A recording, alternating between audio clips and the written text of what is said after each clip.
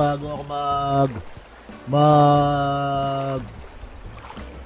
tawag dito, kumain, ay nakuha natin si Giga Giant Clam in a very simple manner, in very simple way.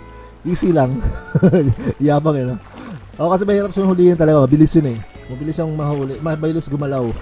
So yung technique natin ay dalawang technique na nabasa natin. I-corner mo siya dito sa net, itong sa boundary na net na yan, or sundan mo siya na hindi ka mag-A.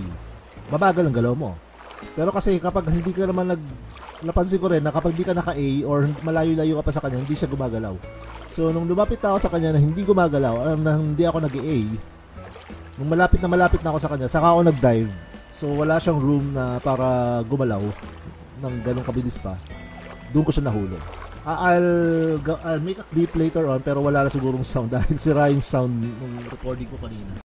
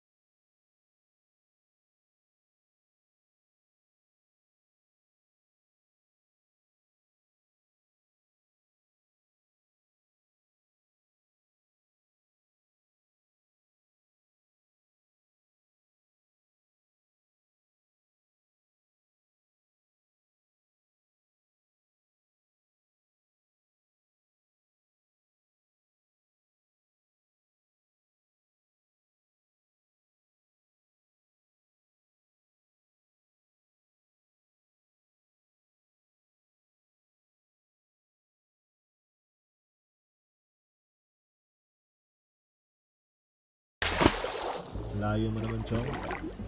Mabilis Okay, this must be one.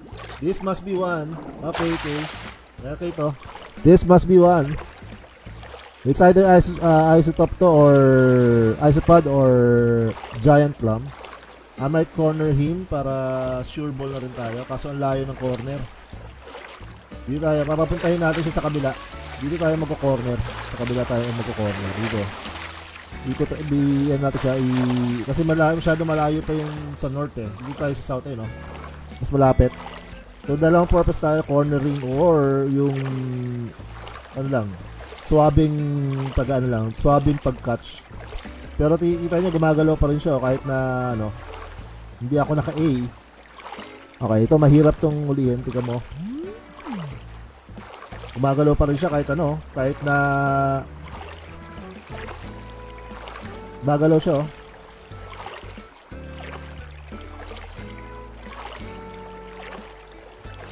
Natatry na. Nako. Buwabalik. Ito dyan.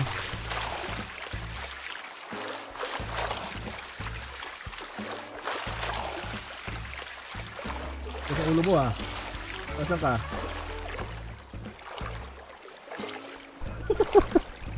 Tiga sa ulo. Mahirap na yung orientation kasi mababa. Mas maganda yung nakapataas pa-north yung galaw kasi diba ko nga kung mahuhuli natin. Iba yung nahuli natin.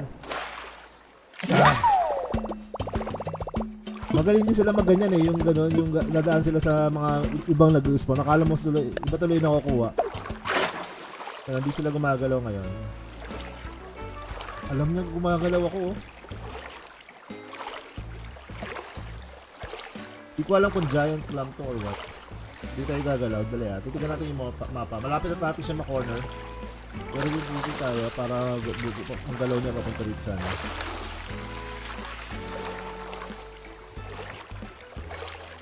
Ops. Huwag ka dyan.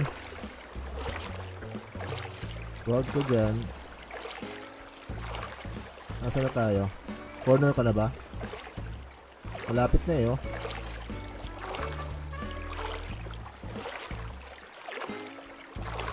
Op.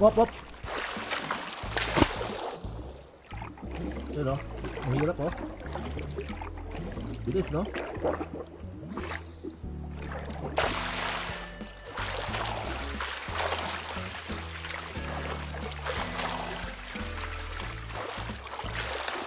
So, medyo nakakainis.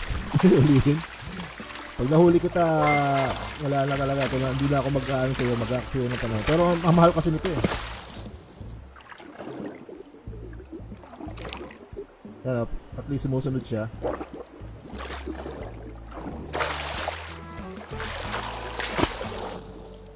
Okay, so ito naman cornering ang ginawa natin. Wow! Giga's Giant Clam. It's a Giga's Giant Clam. Gala ulit tayo. Move! Somersault! Yeah! Somersault!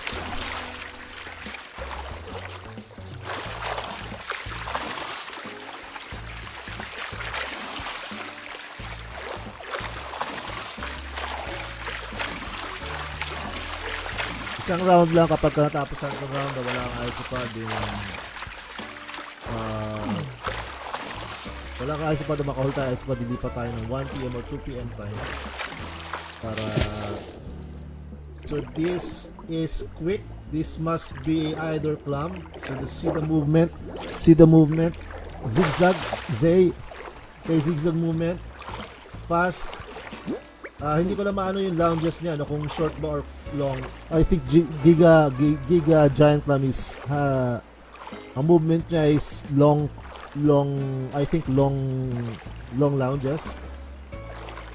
And yung Giant Isopod is short lounge quick movement. Pero hindi ko ma-distinguish kung ano yung quick long or short lounge. Lounge or lunge, sorry. Lunge yata, lunges. So, this must be either a clam or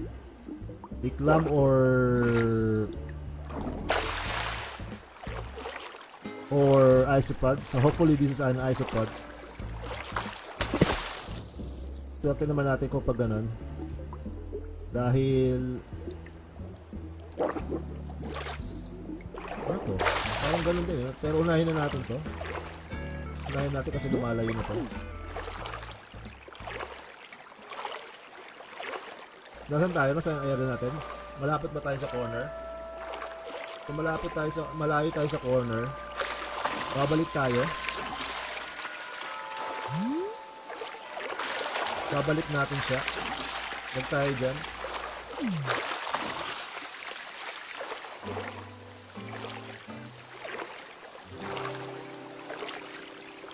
Magalaw siya. Alright, okay, huli. Yun, nagali na. Yes! Woo! Yes! Buenas tayo ngayon. This is the isopod. So the isopod, giant isopod. Alright, this is a custodian of the sea. Yeah, alright, cool.